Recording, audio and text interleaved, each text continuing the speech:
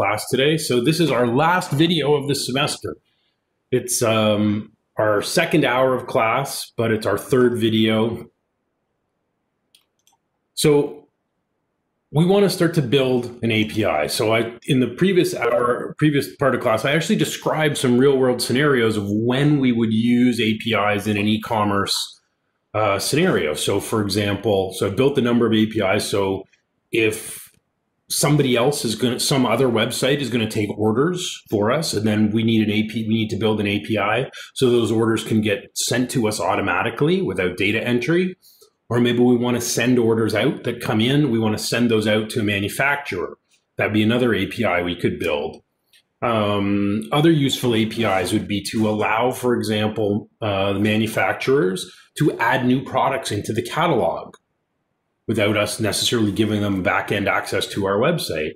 Doing shipping and tracking would be another API integration, where our manufacturers, they ship out a batch of products, so we could build an API that would allow them to automatically attach a tracking number to an order number. And then we might make an outbound API call to a shipping company when a user clicks on their tracking number, a customer, and they want to see their order.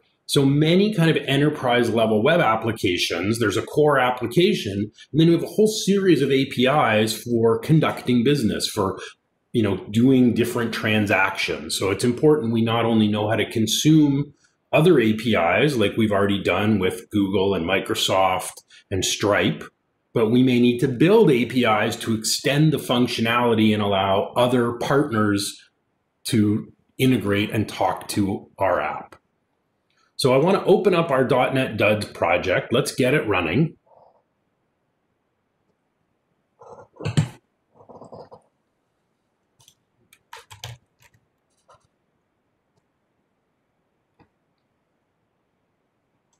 So I'm going to open my project.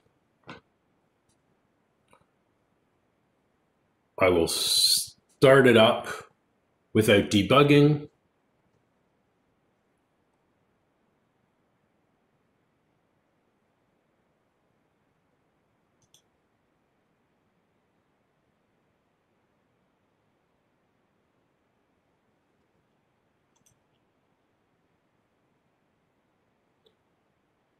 And we'll create two different API controllers.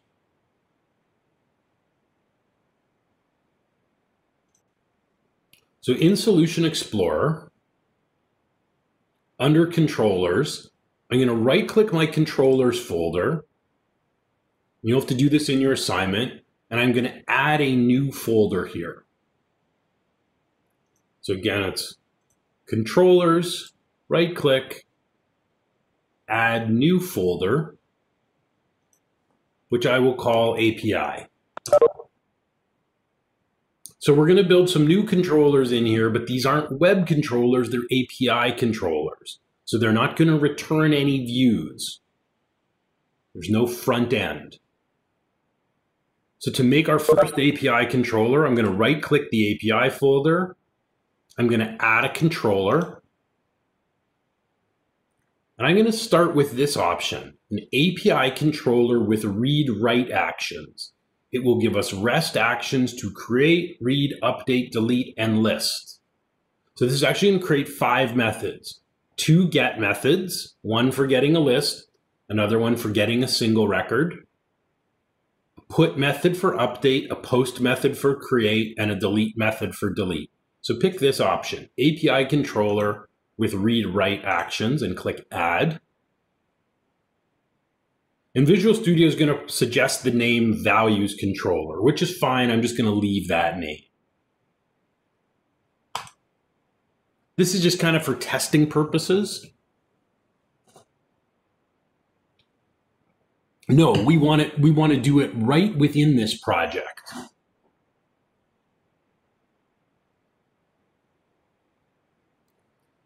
So this is defined as an API controller.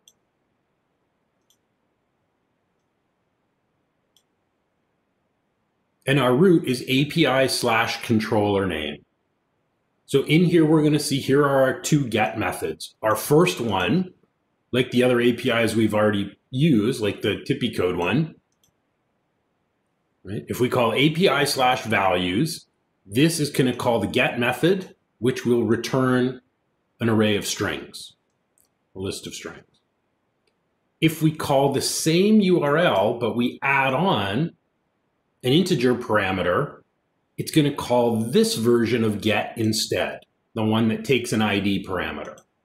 And this is just going to return a single value. So we can try this. So we'll go to Postman. But first, I'll just go and grab the base URL of our .NET Dud site. Clear that out. So I'm going to make a new request. Now there's one setting you guys are going to get an error in Postman because we're using HTTPS. So before we execute this request, in Postman, click on File and Settings. And this third setting here that says SSL certificate verification, by default, that's on. Now we're using a self-signed certificate, so you'll want to turn this off. Otherwise, Postman will complain when we try to call our localhost API. So again, in Postman, click on File and Settings and toggle SSL certificate verification. Change it from the default of on, change that to off.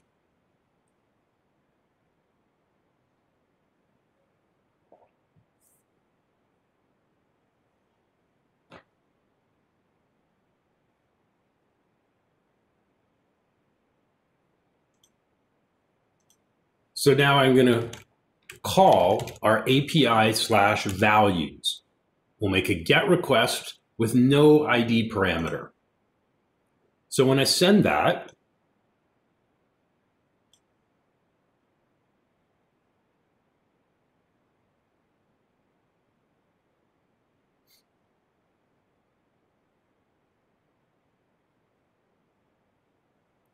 notice it returns this array of strings with a 200 response.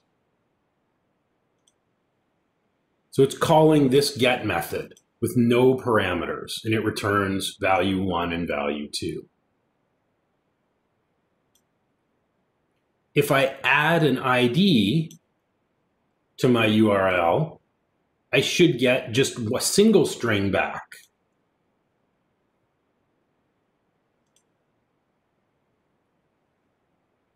Do you get a 200 response, Kevin? What's the response? What's the status?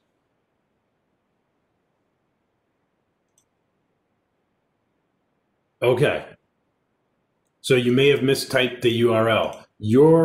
Remember, it's got to be the port number for your web application. So it's going to start with 443, but those other two numbers, so just go to your home page in the browser. But make sure the port number is correct. Your port number might be different from mine. So now if I add any integer, a slash and an integer at the end, it's now calling my second get method.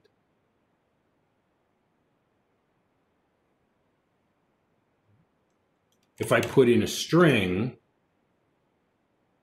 now we're getting a 400 error, right?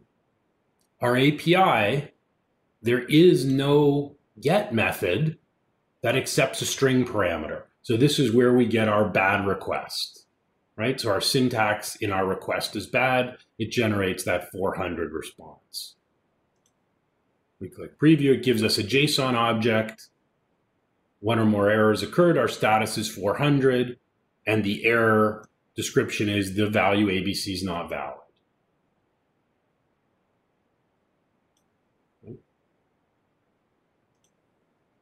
So in here, we've got a post, and it accepts a string called value. We can try that out. There's a put. So notice the URL for get and post, it's the same, right? So what determines which method runs is which HTTP method we choose here. put also takes an ID parameter, just like this get does. But when we change the method to put, we pass in an ID and a value. And then delete will also pass in an ID. So let's try this. So we're going to try a post. So our URL, our base URL, it's just our API/values. We're going to submit a post. And the parameter defined here is a string called value. So I'm going to click on body. It says our request doesn't have a body right now. So we can do this a couple different ways. We could use form data. When I put in a key called value, some form value here. And I'll see if I can submit call the post method this way.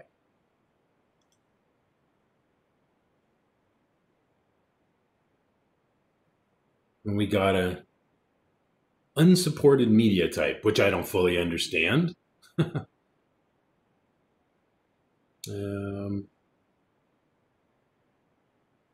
As form data. We'll try it this way. I'll try form URL encoded. Don't really understand that. Okay, I'll try one more. In raw, I'll pass in a JSON object. Value.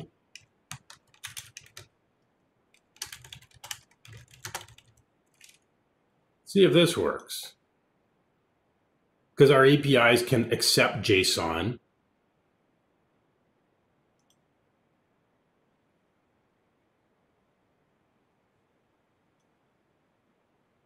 Okay, I'm not going to worry about that. Doesn't really make much sense to me.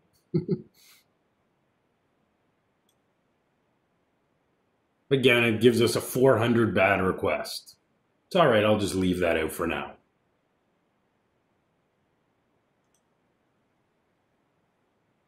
So now we're going to scaffold a different kind of controller. You don't have to make this one for your assignment. No, post doesn't require an ID. Put will require an ID, but post doesn't. Curious if we try delete. So we'll go back here for a minute. So if I put in an ID and call delete with no body, right, then we get a 200 response. But if we call delete without an ID, right, we get a not allowed. You can't call delete without an ID because our parameter is required. It's not optional. So this was a simple API controller. We're going to create a new one. And what we're going to do next is all you have to do in your assignment. It'll be a little easier to test. So you're going to go back here. I'm going to right-click my API folder, and I'm going to add one more controller. This time, instead of a read-write controller, I want an API controller with actions using Entity Framework. So this is going to create 5 methods, but this time it's going to be connected up to our database. So pick API controller with actions using Entity Framework. It's kind of like this option that we've used before, except there are no views. I'm going to add it. My model, let's pick our cart model. It's going to default to our application DB context, and it will give us a name of carts controller. I'll click add. So in your assignment, you have to create one API controller based on one of the models in your project. I don't care which model it is.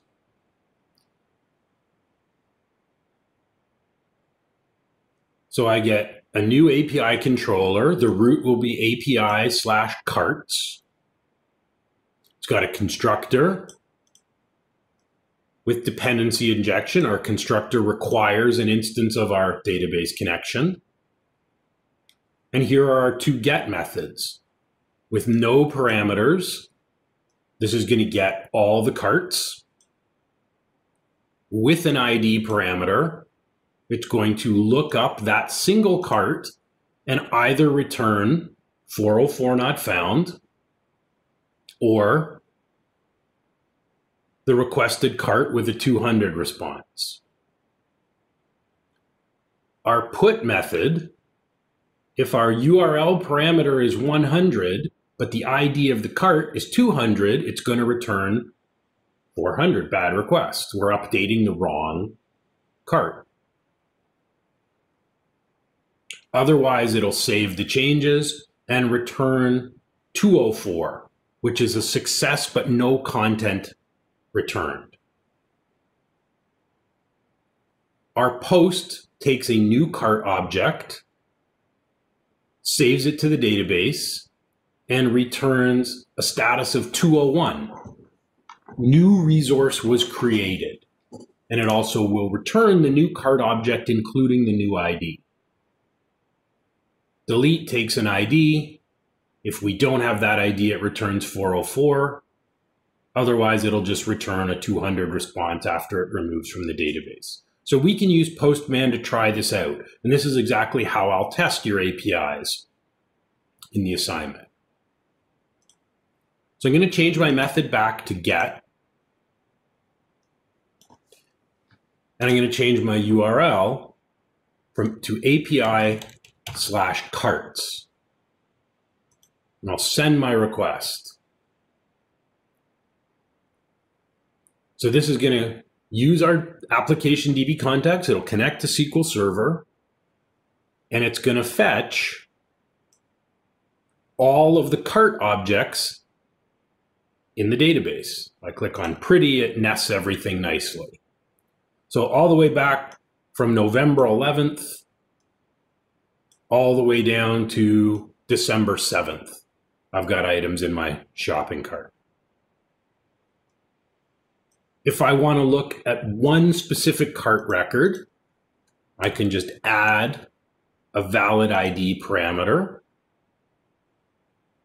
And now it fetches just this one. Again, I get a response of 200, success. If I put in an ID number that doesn't exist, right, I get a 404 not found.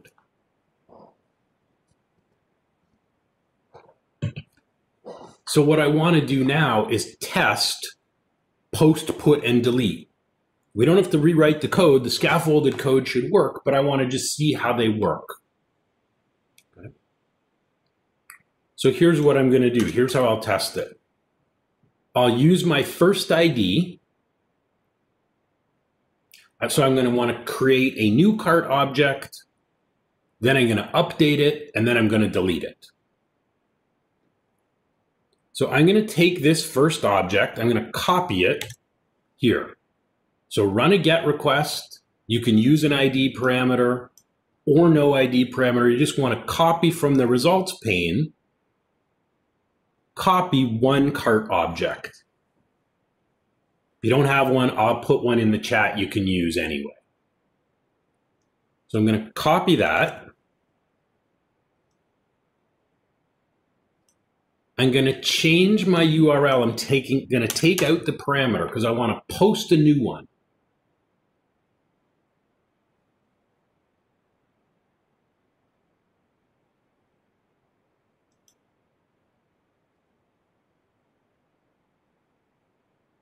So I'm going to change my method to post.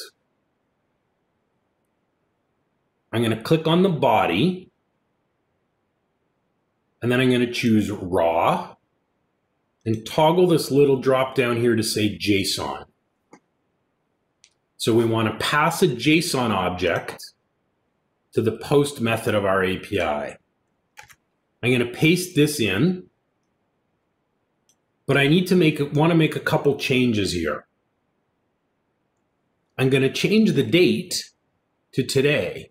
So I'll say 12/09, and it's 12/23. There's also something here I should take out. What should I remove from this object if we're going to run a post method to create a new cart object?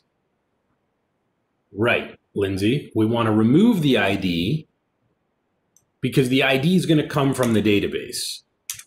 And I'll change my customer to say maybe API tester. So I'll leave the rest of the values. I'll put this JSON object in the chat for you. We can all try the same object.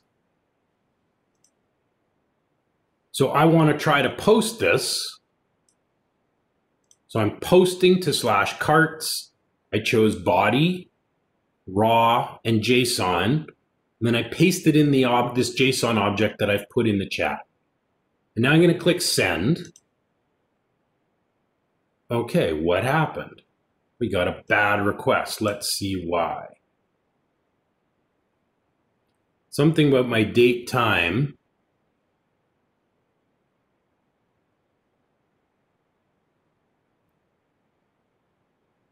What did I do wrong? Let's see. We'll call get.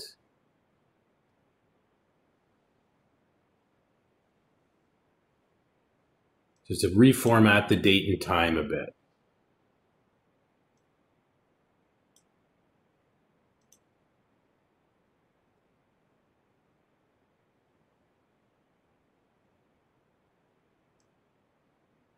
Why didn't it like my date and time?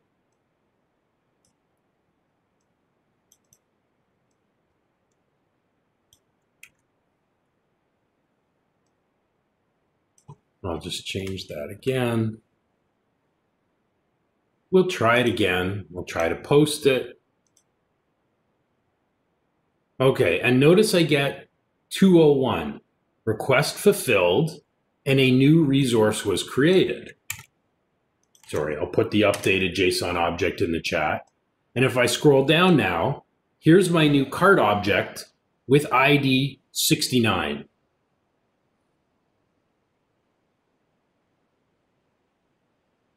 So if I want to verify that now, I can change my method back to get and put on 69 in the end. And now I can query and fetch that record from the database, 200 OK. So I'm going to copy that whole object. And now we're going to try to update it.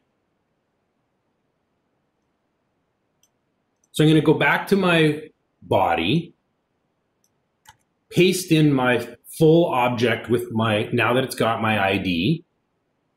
I'm going to try this a few ways. I want to simulate the different conditions in the API. So first, I'm going to change the number here. So what if I put in my ID as 690? My ID is 69. I'm going to update the quantity from 1 to 2. Okay. So here I've got a mismatch. My URL has ID 690, but my JSON object has ID 69.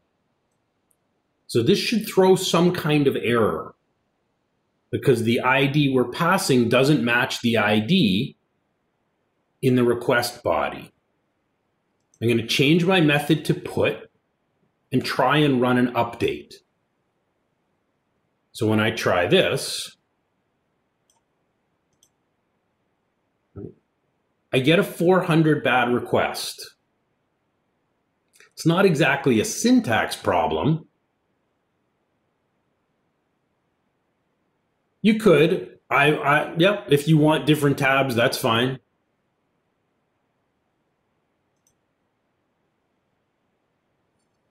So under put, if we look, right, what happens when we call put? We have an ID from the URL, but then we also have a cart object. And the first line of code in here says if our ID and the ID of the cart of the request object don't match, if they're not the same, we're going to return a bad request. So that's what's happened when I use 690 in the URL, but 69 here.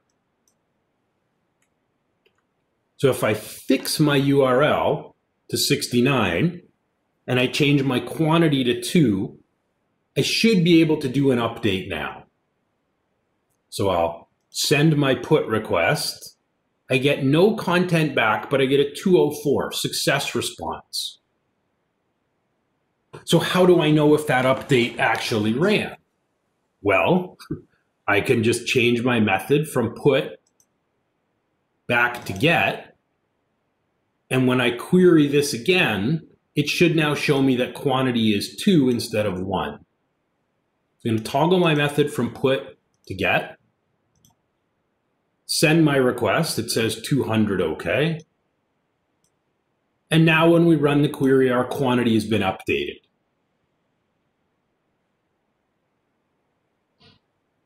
Now I want to delete this object.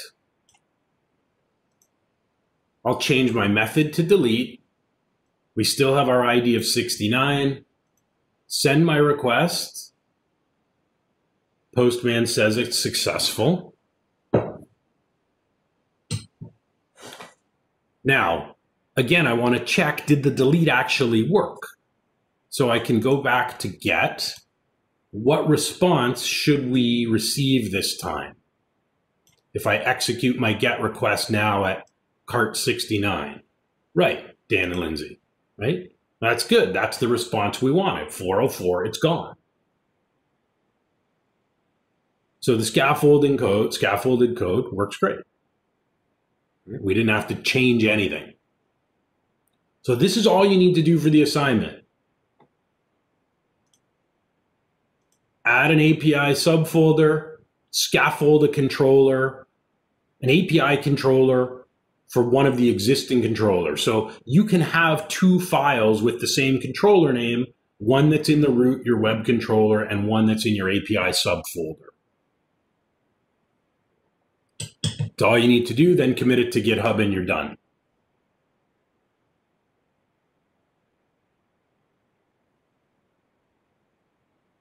So the last thing we want to do is use Swagger, which is an open source tool that will create API documents for us. Before tools like Swagger came along, we had to spend a lot of time documenting our APIs. I probably have some. So here's a, do I not have it anymore? Let's see. I could probably find, so here's an API document that, this is an API another developer wrote that I had to integrate an ASP.NET site I built. The customers, our customer, they had their customers using 2 separate applications. And they didn't want customers to have to log into them separately. They said, if they can log into my application, we should be able to authenticate them through to this other application. So the other developer created this 14-page API document that listed all of the different API endpoints, right here. So you do a post to OAuth/token. You provide all of these values in JSON. And he would send back a response token. So it was really time consuming to create this kind of documentation. Right? Yeah, Stripe created it. We could read it. I might have another example of another one I've done somewhere.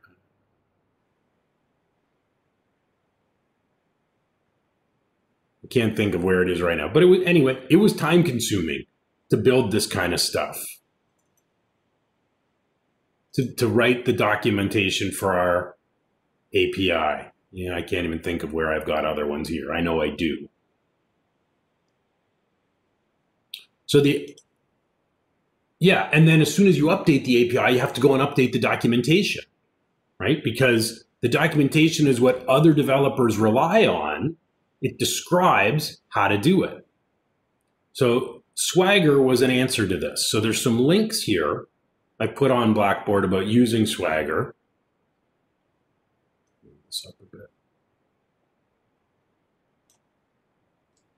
So I'll show you how this works. We need to add a package, add about 5 lines of code, and we're done. So Swagger and OpenAPI, it's a language agnostic spec for describing REST APIs.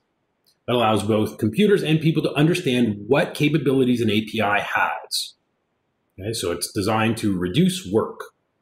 And there's 2 different implementations. There's Swashbuckle and NSwag. We're going to use Swashbuckle. So we're basically just going to follow what it tells us to do here, which is install a package and add a few lines of code in startup. That's really all we've got to do. And it's going to then inspect our API and build a document right into our website for us. It's not even a separate doc. So let's go back to Visual Studio. You don't even need to use Swagger in your assignment. You might on the final exam, but you don't on your assignment. So click on Tools, NuGet Package Manager, Manage NuGet Packages for Solution. Tools, NuGet Package Manager, Manage NuGet Packages. Click on the Browse tab on the left, and you are searching for Swashbuckle.ASP.NET Core. I'll even put it in the chat.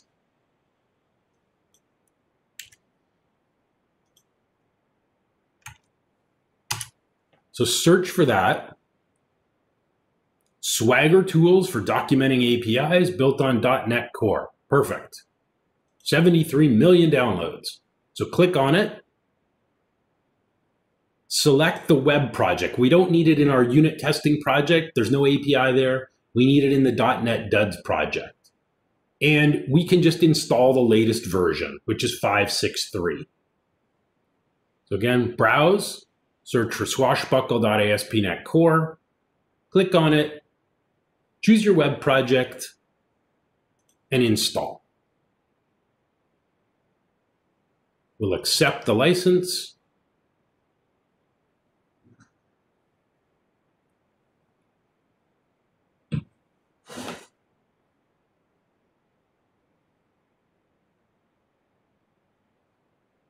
And then we just need a few lines in startup to configure it.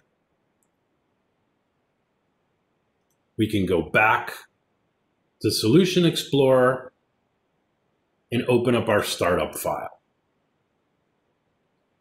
So we need to add the service in Configure Services, and then we configure the UI in the Configure method. So I'm going to come down to the very bottom of my Configure Services method.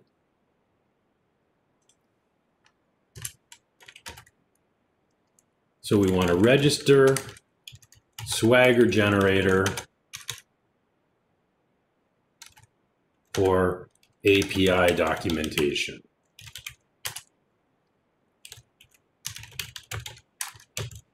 So we are just going to call add Swagger gen. Add the Swagger generator.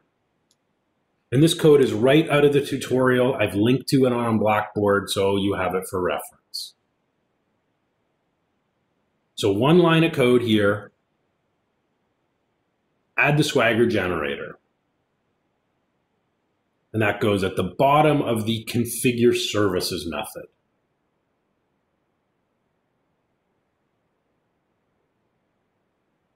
And then we've got just a couple lines that need to go in configure, and then we can try out our docs, and then we're done. So down at the bottom of configure, we want to enable Swagger UI and set the endpoint for the API docs. So our app is going to use Swagger. It's also going to use Swagger's UI component. And we just set up some options here.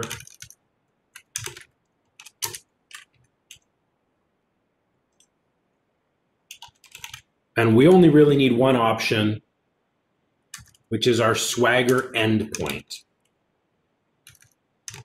which is going to be Swagger v1 swagger.json, and we can give it a name. So this will be the title that appears at the top of our documentation. So I'll call it .NET Duds API v1. So you can change this heading and you can change the version numbers, right? We saw the version numbers in, for example, in Spotify's API. Don't worry, I'll put the code back. So on Spotify, right, their API, version 1.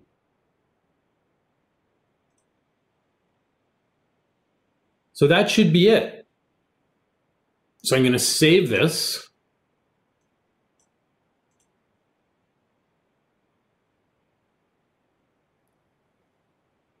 I'll build my project. Save the changes and build. So we're using Swagger and using Swagger UI and configuring the endpoint.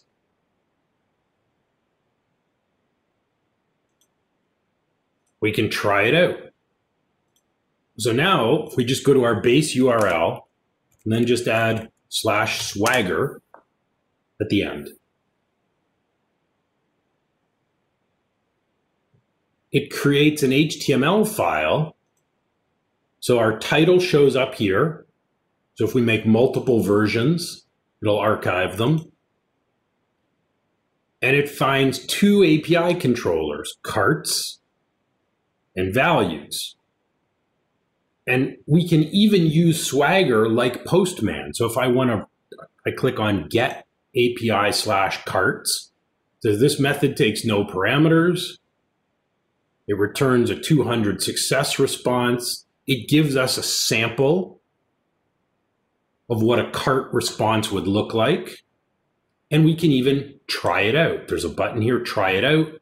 Go ahead and execute. So this works just like Postman right in the browser.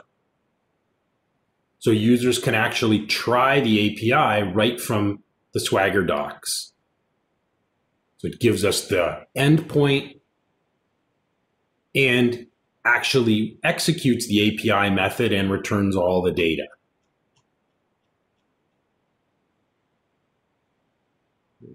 And it's got the ability to test the other methods as well, post, the get, ID, put, and delete. Pretty neat. So we have not had to write any documentation. We just installed Swashbuckle for ASP.NET Core. And we configured it, we added it, added the service, and we've enabled it on startup. And it automatically inspects the API. So if we change the API and rebuild our solution, Swagger is going to update our documentation for us, which is great.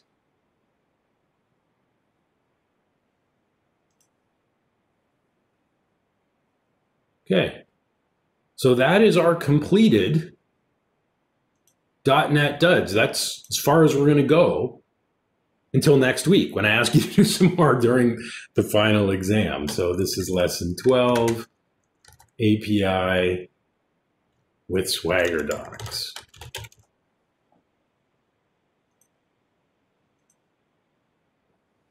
Okay, are there any questions from anybody before we wrap up for today? So you've got time. I would encourage you, do assignment 2 part 3 now. Just scaffold the controller, upload it to Get API controller, upload it to GitHub, submit on Blackboard. Go ahead and do your quiz. It's based on the lesson we just did while this is fresh in your mind. Hey, Rich, did you say that we needed the Azure, we need to start the service for submitting this one? If your Azure service is running, that's great. Then Okay. yes, please do start. If you're like out of credits, don't worry about it. Okay. Cool. Thanks. And yes, you can use Swagger, but the issue is you're going to have to enable Swagger in your project, which is not required. Your other option, if Postman doesn't work, is you can use this hopscotch.io in your browser. So that will allow you to test your API.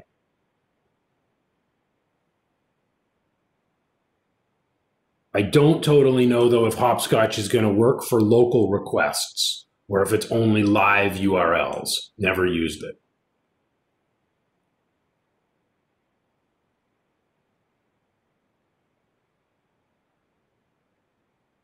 Jillian, can you clarify your question?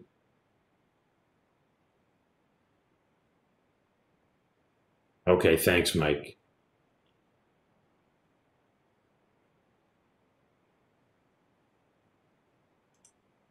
I'm going to stop the